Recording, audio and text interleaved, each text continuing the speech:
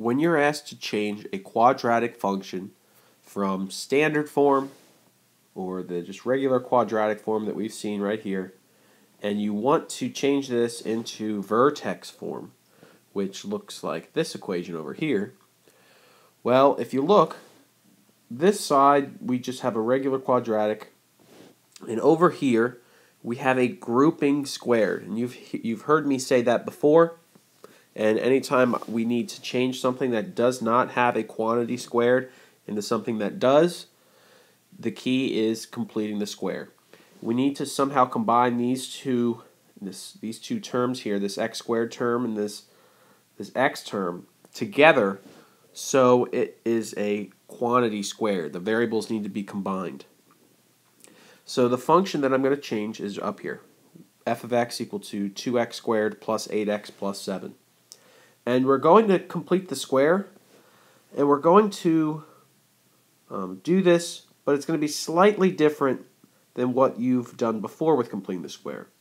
Because when we completed the square before, we had the entire left-hand side or the right-hand side was just a number. This was equal to 0, or it was equal to 7, or if it was equal to 12.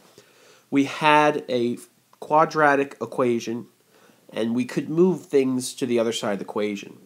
But here, that's not really what we can do. We could subtract this 7 and move it over here, or divide both sides by 2, but that's not going to mix well with this f of x, our function. If this was a number, it would. So we're going to complete the square, but we're not going to use both sides of the equation. So I'm going to first group these two things together. I'm going to group those two things together, and I'm going to factor out whatever I can. Because before, we would move the 7 to the other side and then divide by 2. Now I'm going to just group these two together instead of getting them isolated. I'm just going to isolate them using parentheses. And now instead of dividing both sides by 2, I'm just going to take a 2 out of both of here to get the x squared term by itself. So when I do that, I get 2, and this will be x squared plus 4x plus 7. So instead of moving things around, I just grouped these two terms together, factored out a 2, and you can see x squared, 4x. Inside here is where I'm going to add that value of d, which I know to be 4 over 2 squared, which in this case is 2 squared, which is 4. So that is my value of d that before I would add to both sides. But now we're completing the square on just one of the sides. But we can still keep in mind that if we add one thing to one side, we can undo it. All right? If we're changing that side and adding it in this space right here, we're going to have to be careful and subtract it as well. And then that way, instead of adding it to the other side, we can just subtract it at the end. And here I'll show you. So x squared plus 4x, I found that value of d. So that's where I'm going to put that right here. That's the missing piece that forms a perfect square trinomial, plus 7. Now again, before we would have just added that to both sides. But you have to be careful here because I'm not actually adding just a 4 to this right-hand side. If we wanted to go back and distribute this and go back to originally what we had, how would this look different than what we originally had? Well, we would have the 2x squared, that's good. We would have the 4x times 2, which would be 8x, that's good. The 7 is also there.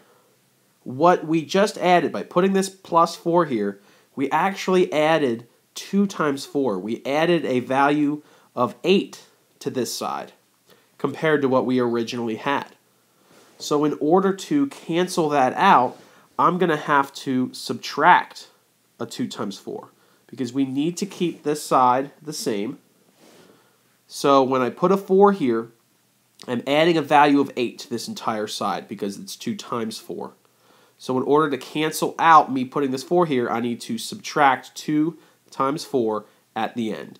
And now you see if you multiplied this out and you combined this 8, this would be 8 with this 8, they would cancel out and you'd be left with your original equation. So it's a little tricky when we're trying to just use one side of the equation, but it's very similar, and it's something that I know you can do. So now, remember, this is a perfect square trinomial. We can write as x squared plus 2, that quantity squared. Or excuse me, x plus 2, that quantity squared. And now, whatever's left here to do is just some small simplifying. We get f of x equal to 2x plus 2 squared. 7 minus 8 is a minus 1. And now this is in vertex form. It's in vertex form, which means I can immediately look at this and determine what the vertex is. Remember, the vertex, the factor inside, not the factor, but the adding 2 or subtracting 2, this number in here, this h value, is going to be the x coordinate, and the outside value here, this is going to be the y coordinate. But you got to be careful because this subtraction sign is built into the formula, built into this form. So you can imagine, what would we have to put in for h so that x minus h becomes x plus 2? And the answer is a minus 2. So your vertex is actually going to be minus 2, and then k is minus 1. And typically you'll hear me say that the vertex is going to be the opposite of the inside and then whatever's on the outside. Opposite on the inside, which is, here's a positive 2, we get a negative 2, and then on the outside, negative 1.